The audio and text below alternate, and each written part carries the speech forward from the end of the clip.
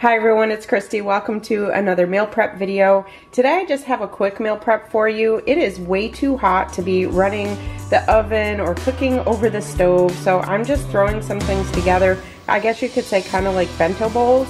The only thing I am going to be doing, I'm going to be cooking some hard-boiled eggs in my Instant Pot, but other than that, I am not going to be slaving over a hot stove today. So if you're looking for a very simple meal prep idea, this one is for you. It's a journey.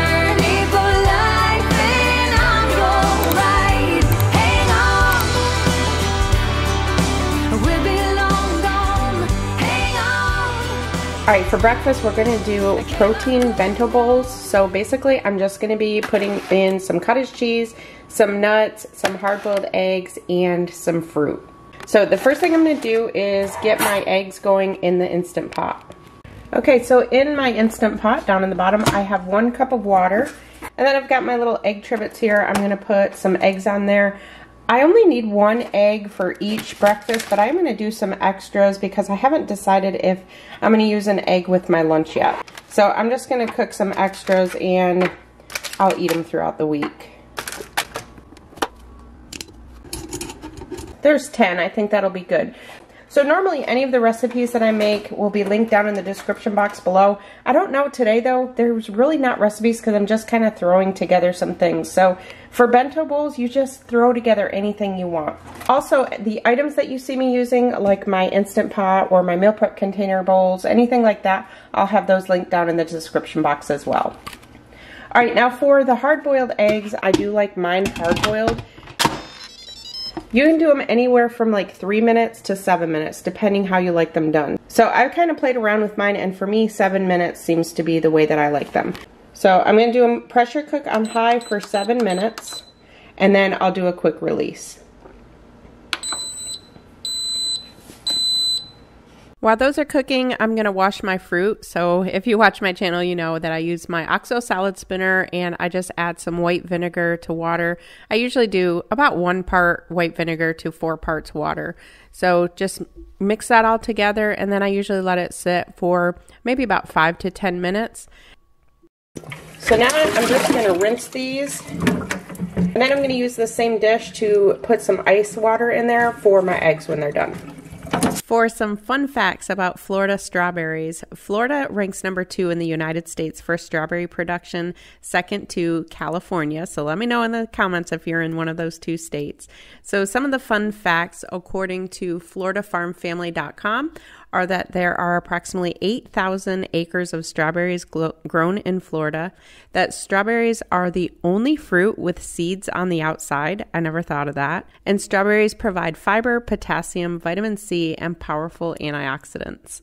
So now I'm just getting my ice bath ready for my eggs. So if you live in a state that you get cold tap water, I live in Florida, we never have cold tap water, but if you live in a state that has cold tap water, you can just run cold water over your eggs after. Basically what the ice water does is it just cools the eggs quickly so that it stops the cooking process, and also it makes the eggs contract and pull away from the shell, and that way it's easier to peel them. So immediately when they're done cooking, you want to get them right into that cold water.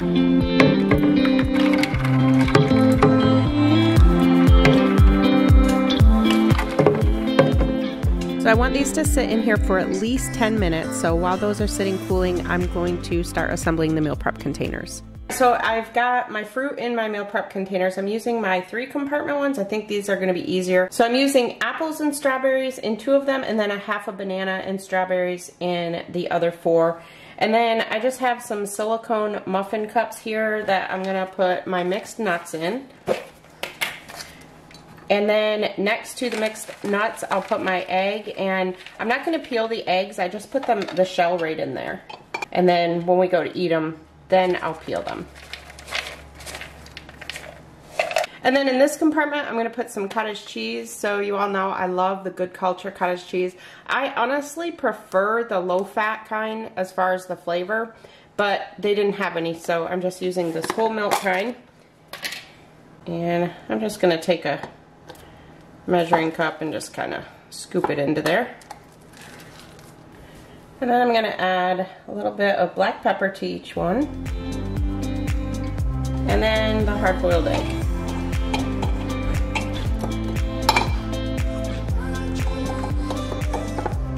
right, so I do want to crack open an egg just to show you what the 7 minutes does.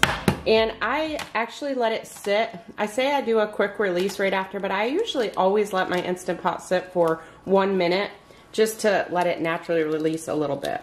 So one good thing about Instant Pot eggs, look at this. They peel so nice.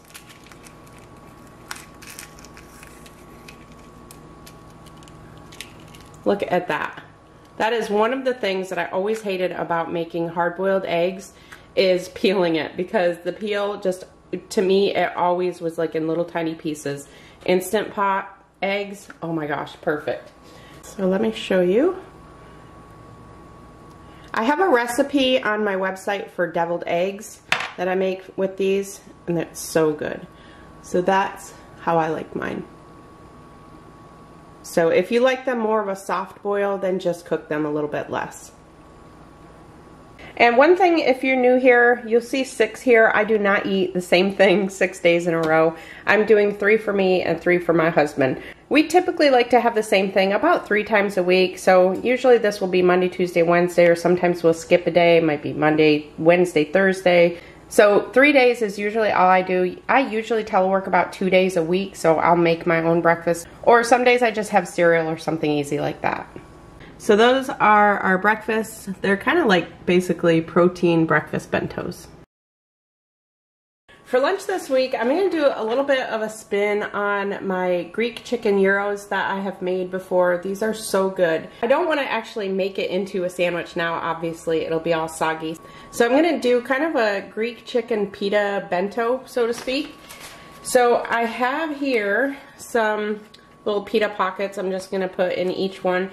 I actually only have 5 here, so I think what I'm going to do is I'll just make a salad the other day for me. So one thing you can do is if you don't want to cook at all, you could definitely do some deli chicken and just roll it up and put it in your container. I'm going to actually make some chicken.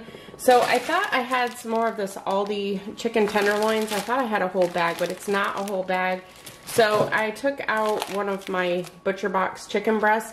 I'm going to put this all in the Instant Pot and cook it. I'm going to do it frozen. I have some homemade broth here that's in 1 cup portions. I think I'm going to put 2 cups in the bottom of the Instant Pot with the chicken. So I do have a video on making my own homemade broth and how I portion it like this. I will link that down in the description box below. I'm going to use this tzatziki sauce. This is really good. Spinach and artichokes tzatziki sauce, but feel free to use whatever you want. I also have some green olives there. And then I have this feta cheese that I get from Aldi. This is an 8-ounce pack. So what I usually do when I get it is I just cut it into 16, so then I know each piece is a ½ ounce. And then of course tomatoes. I'm going to put a yellow pepper in this time. And also I'm going to put a red onion. I don't have that over here yet. So let me get the chicken started. Alright, I hope the lighting's alright. We're starting to get a little bit of a storm here. So here I have my 2 cups of broth. I actually have my Instant Pot on saute right now just so that I can get that melting a little bit, and then I'll add my chicken. Alright, after that's melted, just add the chicken.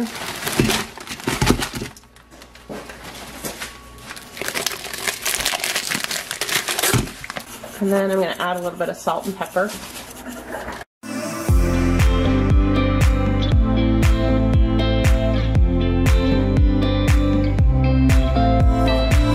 And then I'm going to pressure cook this. I'm going to do this one for 8 minutes. Usually I'll just do 6 when I have the real smaller pieces, but these are bigger pieces. So I'm going to do 8 minutes, and then I'm going to do a natural release for 7.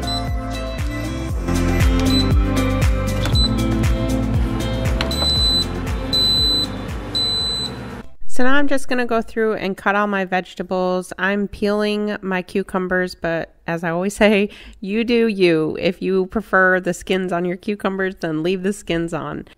And also the same thing with the vegetables. Use whatever type of vegetables you want for this. I'm going to link the recipe to the chicken gyro down below. And in fact, the chicken gyro doesn't use peppers, but in this one I am. But again, just put in whatever you would normally put in a salad, you can put in this.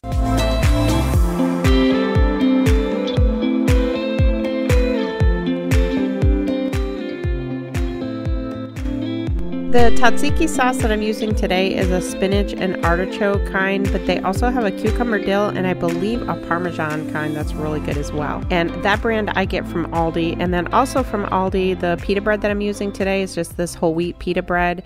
But again, you can use whatever brand you prefer. So we decided that we're just going to fold the bread up and kind of use it like little pita pieces, because I think it's going to be just too hard to put everything into this that day. Plus some of the bread is kind of split a little bit. So we just decided we're going to just kind of fold it up, maybe tear it apart a little bit, and then just use it kind of like little pita toast that day.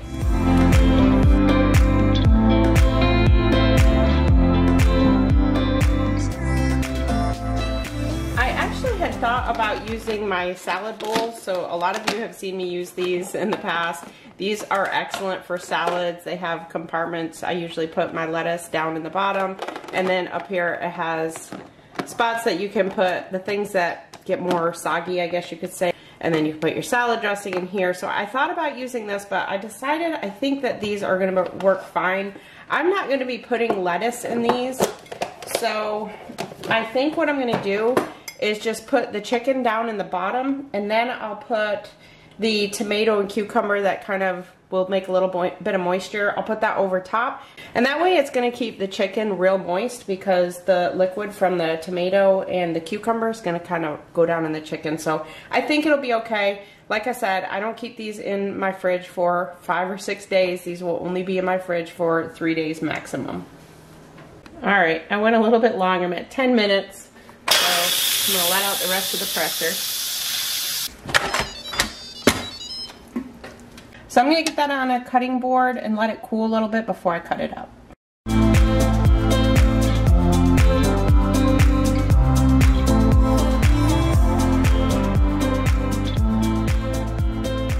So now I'm just going to put the rest of the vegetables over top.